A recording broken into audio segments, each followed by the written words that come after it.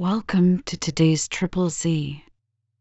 The Triple Z podcast is a daily program that you can use to help you fall asleep each night. Just turn down the volume, lay back, relax, and enjoy as you fall asleep. Heidi is a classic novel written by Swiss author Johanna Spyri.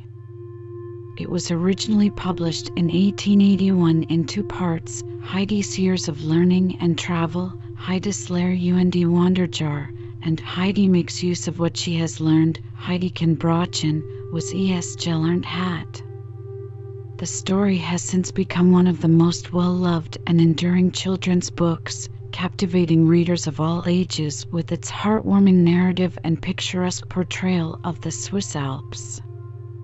The novel tells the story of Heidi, a young orphan girl who is sent to live with her reclusive grandfather in the Swiss Alps. Her grandfather, who is initially gruff and distant, gradually warms up to her and they form a deep bond. Heidi's innocence, kindness, and love for the mountains begin to transform the lives of those around her, including her grandfather and a young disabled girl named Clara, whom she befriends in Frankfurt. If you enjoy our program, please be sure to write us a review on your podcast platform and share us with a friend. You both might sleep just a little better at night. Our website is Triple Z, that's 3zs.media. You can also like and share our content on Facebook or our Instagram account ZZZ Media Podcast. Music for today's episode was provided by the Sleep channel on Spotify. Chapter 1: Heidi's First Mountain Climb. On a bright June morning, two figures, one a tall girl and the other a child, could be seen climbing a narrow mountain path that winds up from the pretty village of Mayenfeld to the lofty heights of the Alm Mountain. In spite of the hot June sun, the child was clothed as if to keep off the bitterest frost.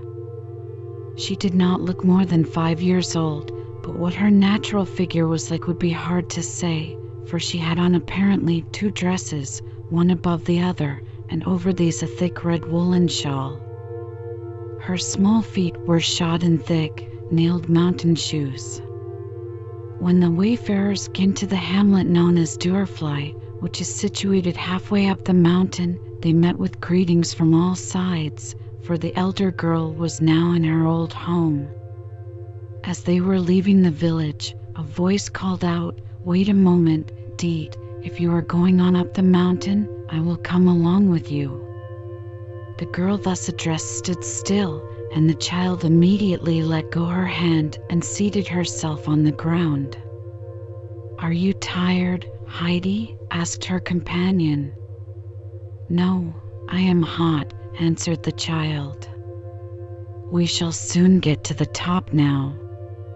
You must walk bravely on a little longer and take good, long steps, and in another hour we shall be there," said Deet.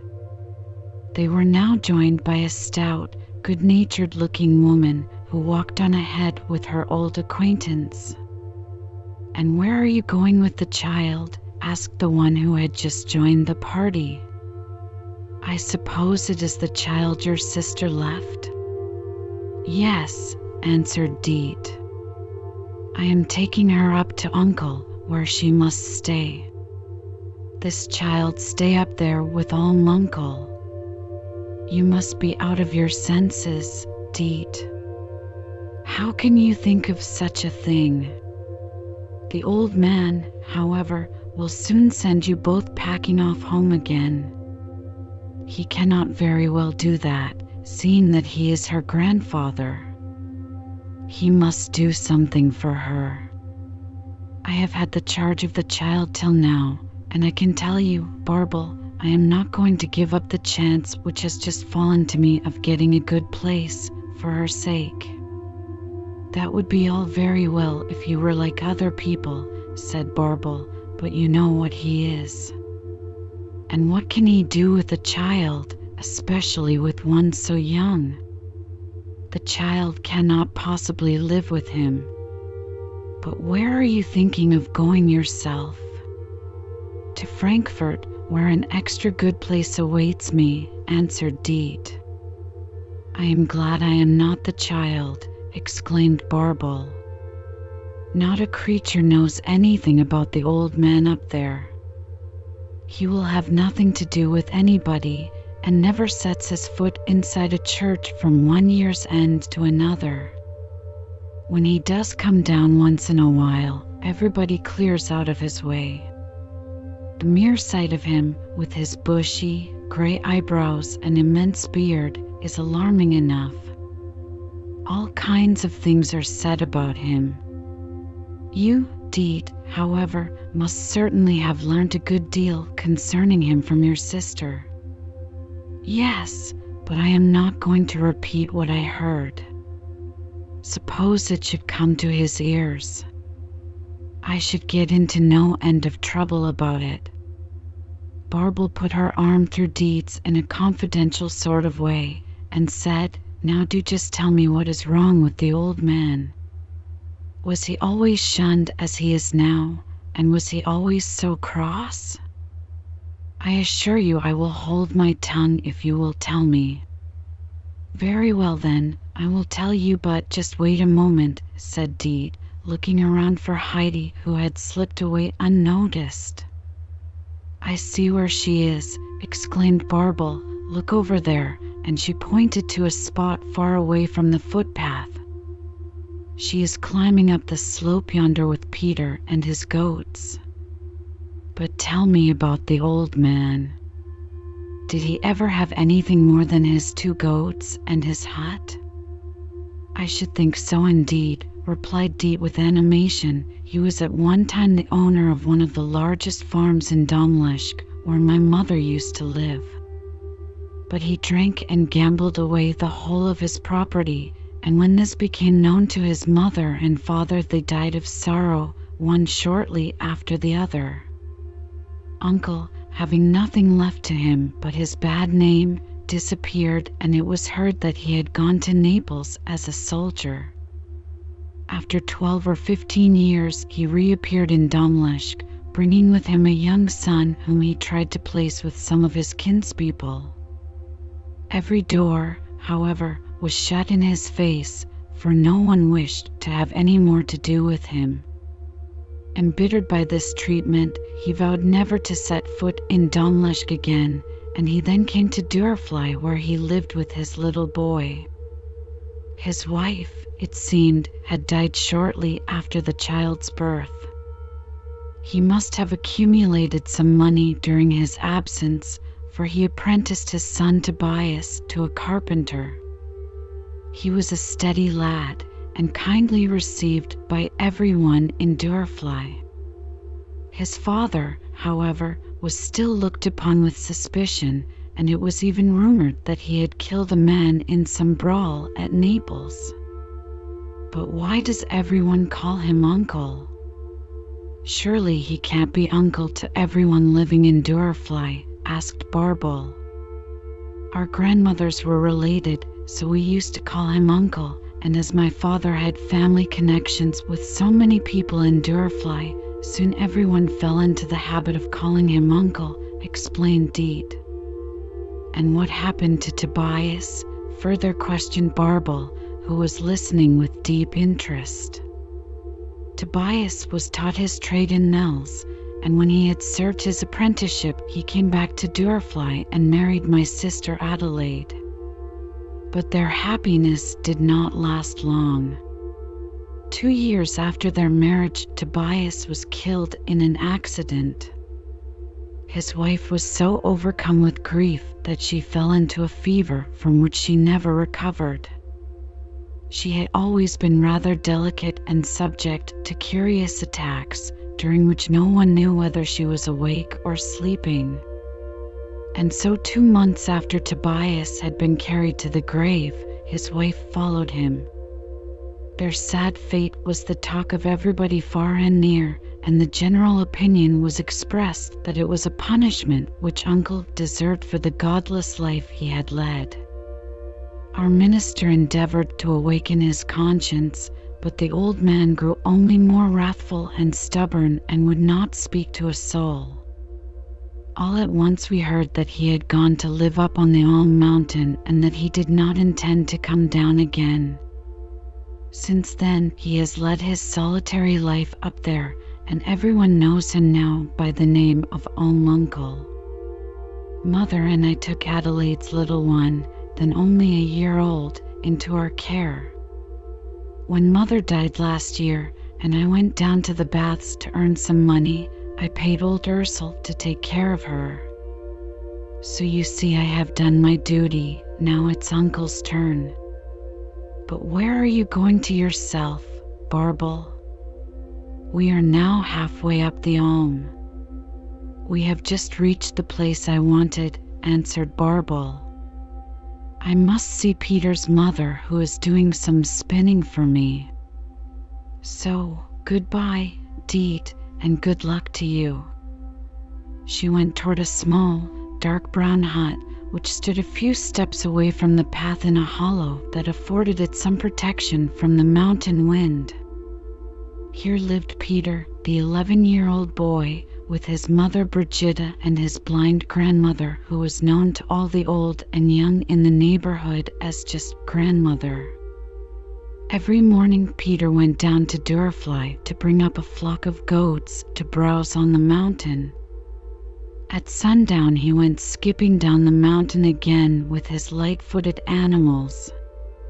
When he reached Durfly, he would give a shrill whistle, whereupon all the owners of the goats would come out to take home the animals that belonged to them. Deet had been standing for a good 10 minutes, looking about her in every direction for some sign of the children and the goats. Meanwhile, Heidi and the goatherd were climbing up by a far and roundabout way, for Peter knew many spots where all kinds of good food, in the shape of shrubs and plants, grew for his goats.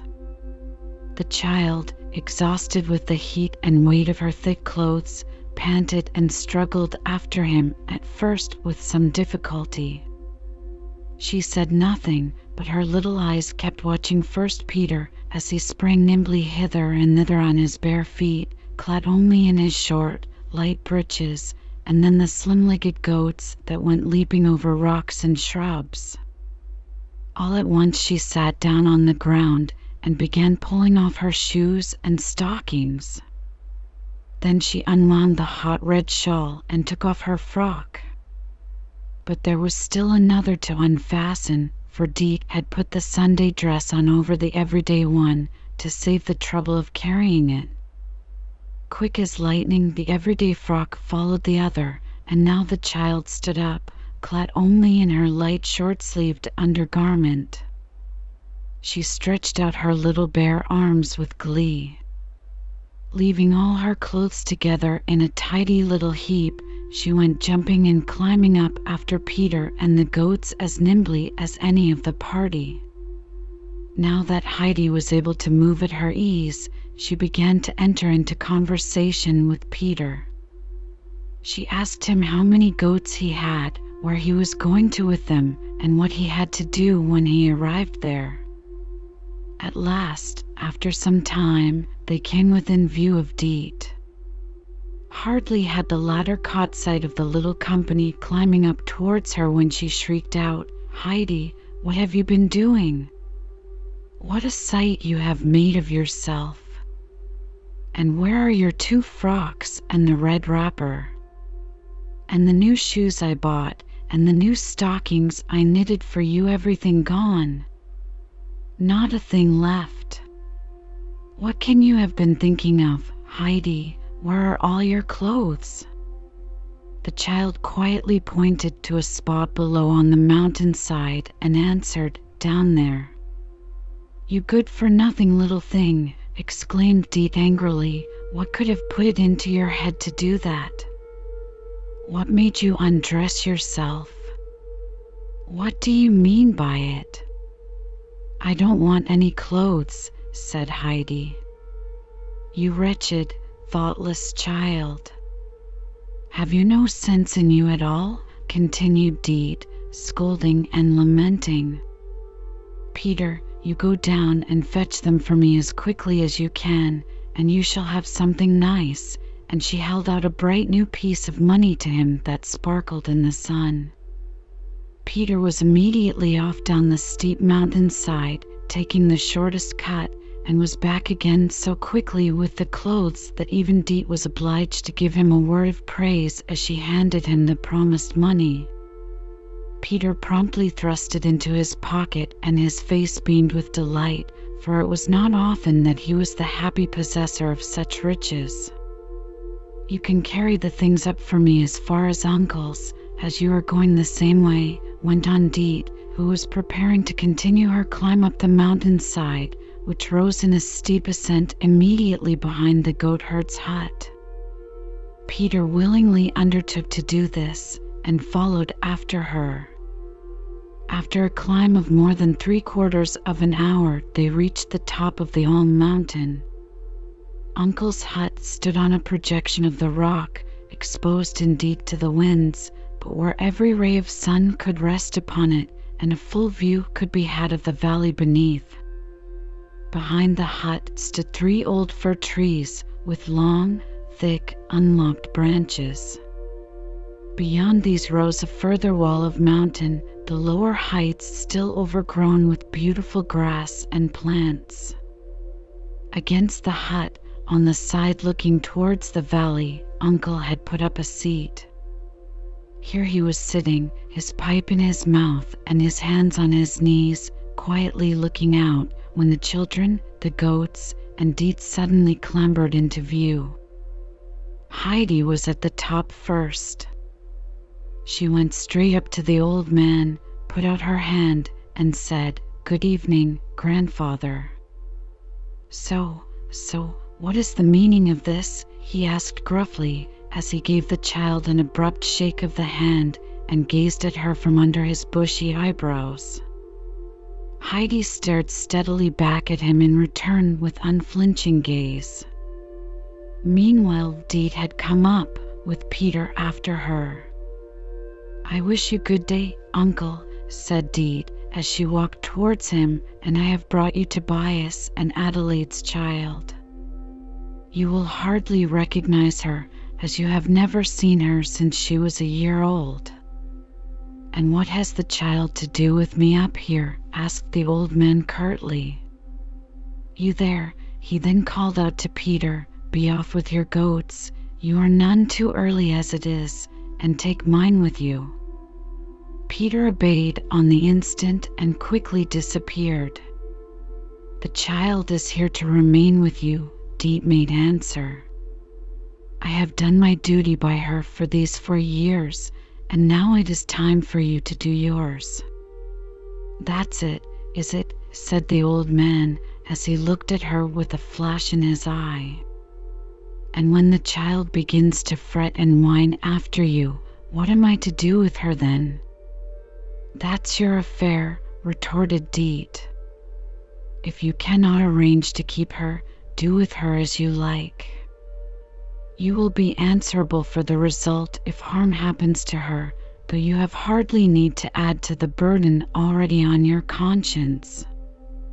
Now Deet was not quite easy in her own conscience about what she was doing, and consequently was feeling hot and irritable, and said more than she had intended. As she uttered her last words, Uncle rose from his seat. He looked at her in a way that made her draw back a step or two, then flinging out his arm, he said to her in a commanding voice, "Be off with you this instant, and get back as quickly as you can to the place whence you came, and do not let me see your face again in a hurry." Deet did not wait to be told twice. "Goodbye to you then, and to you too, Heidi," she called, as she turned quickly away and started to descend the mountain at a running pace, which she did not slacken till she found herself safely again at Durfly. Chapter 2. A New Home with Grandfather. As soon as Deet had disappeared, the old man went back to his bench, and there he remained seated, staring at the ground without uttering a sound, while thick curls of smoke floated upward from his pipe. Heidi, meanwhile, was enjoying herself in her new surroundings. She looked about till she found a shed built against the hut where the goats were kept. She peeped in and saw it was empty. She continued her search, but presently came back to where her grandfather was sitting.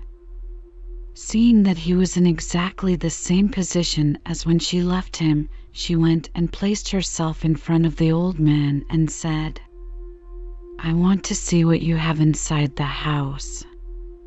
"Come then," and the grandfather rose and went before her towards the hut.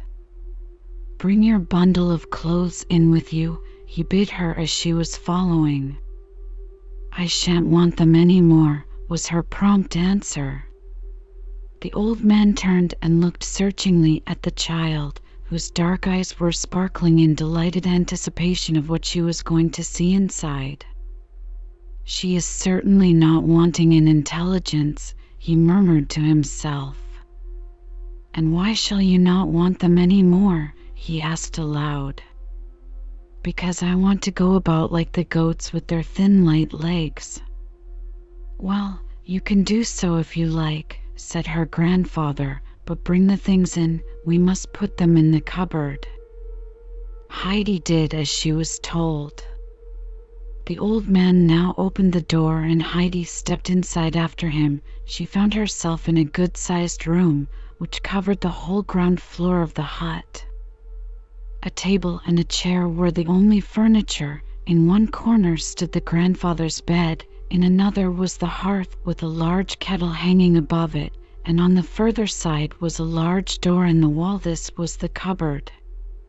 The grandfather opened it. Inside were his clothes. On a second shelf were some plates and cups and glasses, and on a higher one still, a round loaf, smoked meat, and cheese. For everything that old uncle needed for his food and clothing was kept in this cupboard. Heidi thrust in her bundle of clothes as far back behind her grandfather's things as possible, so that they might not easily be found again. She then looked carefully round the room and asked, "Where am I to sleep, grandfather?" "Wherever you like," he answered.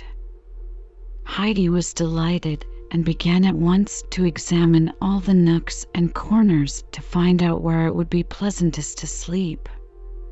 In the corner near her grandfather's bed, she saw a short ladder against the wall. Up she climbed and found herself in the hayloft. There lay a large heap of fresh, sweet-smelling hay, while through a round window in the wall she could see right down the valley. "I shall sleep up here, grandfather," she called down to him. "It's lovely up here. Come up and see how lovely it is." "Oh, I know all about it," he called up in answer. "I am getting the bed ready now," she called down again as she went busily to and fro at her work. "But I shall want you to bring me up a sheet. You can't have a bed without a sheet. You want it to lie upon." "All right," said the grandfather, and presently he went to the cupboard, and after rummaging about inside for a few minutes he drew out a long, coarse piece of stuff, which was all he had to do duty for a sheet. He carried it up to the loft, where he found Heidi had already made quite a nice bed.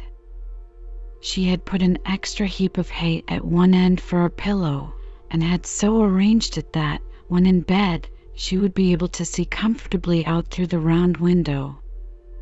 "That is capital," said her grandfather. "Now we must put on the sheet." They spread it over the bed, and where it was too long or too broad, Heidi quickly tucked it in under the hay.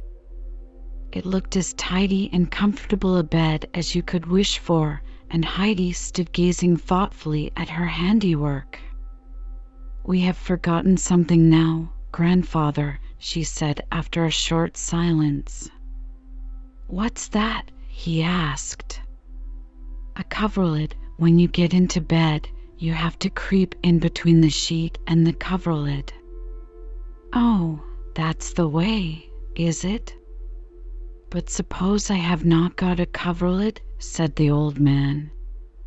"Well, never mind, grandfather. said Heidi in a consoling tone of voice. "I can take some more hay to put over me," and she was turning quickly to fetch another armful from the heap when her grandfather stopped her. "Wait a moment," he said, and he climbed down the ladder again and went towards his bed. He returned to the loft with a large, thick sack made of flax, which he laid tidily over the bed. "That is a splendid coverlid," said Heidi, "and the bed looks lovely altogether. I wish it was night, so that I might get inside it at once. I think we had better go down and have something to eat first," said the grandfather. While the kettle was boiling, the old man held a large piece of cheese on a long iron fork over the fire, turning it round and round till it was toasted a nice golden yellow color on each side. Heidi watched all that was going on with eager curiosity. Suddenly some new idea seemed to come into her head, for she turned and ran to the cupboard, and then began going busily backwards and forwards. Presently the grandfather got up and came to the table with the jug and the cheese, and there he saw it already tidily laid with the round loaf and 2 plates and 2 knives each in its right place. "Ah, that's right," said the grandfather. "I am glad to see that you have some ideas of your own," and as he spoke he laid the toasted cheese on a layer of bread, "but there is still something missing." Heidi looked at the jug that was steaming away invitingly and ran quickly back to the cupboard. At first she could only see a small bowl left on the shelf, but she was not long in perplexity, for a moment later she caught sight of 2 glasses further back, and without an instant's loss of time she returned with these and the bowl and put them down on the table. "Good, I see you know how to set about things, but what will you do for a seat?" The grandfather himself was sitting on the only chair in the room. Heidi flew to the hearth, and dragging the 3-legged stool up to the table, sat herself down upon it. The grandfather filled the bowl with milk and pushed it in front of Heidi. Then he brought her a large slice of bread and a piece of the golden cheese, and told her to eat. Heidi lifted the bowl with both hands and drank without pause till it was empty, for the thirst of all her long, hot journey had returned upon her. Then she drew a deep breath in the eagerness of her thirst. She had not stopped to breathe and put down the bowl. "Was the milk nice?" he asked. "I never drank any so good before," answered Heidi. "Then you must have some more," and the old man filled her bowl again to the brim and set it before the child, who was now hungrily beginning her bread, having first spread it with the cheese, which after being toasted was soft as butter. The meal being over, the grandfather went outside to put the goat shed in order, and Heidi watched with interest while he first swept it out, and then put fresh straw for the goats to sleep upon. Then he went to the little well shed, and there he cut some long, round sticks and a small, round board. In this he bored some holes and stuck the sticks into them, and there, as if made by magic, was a 3-legged stool just like her grandfather's, only higher. Heidi stood and looked at it, speechless with astonishment. "What do you think that is?" asked her grandfather. "It's my stool, I know, because it is such a high one, and it was made all of a minute," said the child, still lost in wonder and admiration. "She understands what she sees. Her eyes are in the right place," remarked the grandfather to himself. And so the time passed happily on till evening. Then the wind began to roar louder than ever through the old fir trees. Heidi listened with delight to the sound, and it filled her heart so full of gladness that she skipped and danced round the old trees, as if some unheard of joy had come to her. The grandfather stood and watched her from the shed. Suddenly a shrill whistle was heard. Down from the heights above, the goats came springing one after another, with Peter in their midst. Heidi sprang forward with a cry of joy and rushed among the flock, greeting first one and then another of her old friends of the morning. As they neared the hut, the goats stood still, and then two of their number, two beautiful, slender animals, one white and one brown, ran forward to where the grandfather was standing and began licking his hands, for he was holding a little salt which he always had ready for his goats on their return home. Peter went on down the mountain with the remainder of his flock.